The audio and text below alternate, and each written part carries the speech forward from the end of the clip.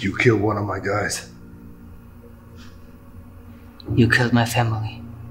All of them.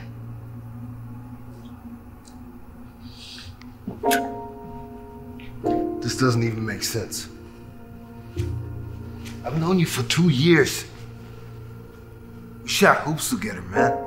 You were my friend. You guys made fun of me because of my size. I was not really good at basketball. You were never my real friend. Even if I did make fun, it doesn't mean I don't like you. We were about to pull the troops from your village. It was almost over. I will never forget what you did to my family. You killed them all. You took everything from me. That wasn't even us, man. That was a totally fucking different unit. You wear the same clothes. You wear the same label.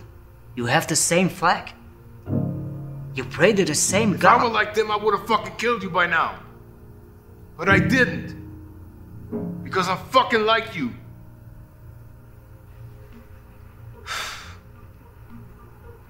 This war is not my war. I'm just doing it to feed my fucking family, man.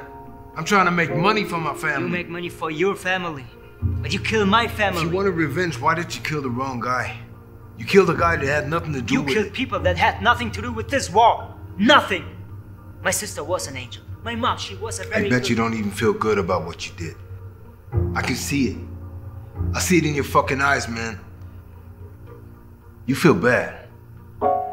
You liked him. He wanted to kill just like you. You all come here to kill. You love killing. All of your movies is full of killings. All of your fucking video games are full of killings. You kill people in the whole world.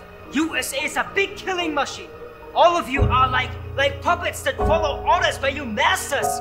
So just admit you love killing people. You guys don't like fucking killing people? You don't like guns? You don't like beheading people? You fucking shoot at weddings, man. You do too. To be honest, fucking hate guns. Man, me too. But you are the one with the gun, not me, you. You masters told you to kill me.